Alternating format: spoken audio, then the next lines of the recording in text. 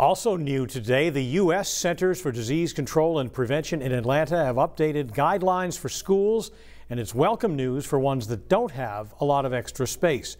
The CDC has reduced the distance the desks need to be apart from each other from 6 feet down to 3 feet, meaning more students will be able to be in a classroom at the same time. However, the CDC says when not sitting at their desks and while in common areas, students will still have to stay 6 feet apart and wear masks. That holds true for when they're eating or doing school activities and sports.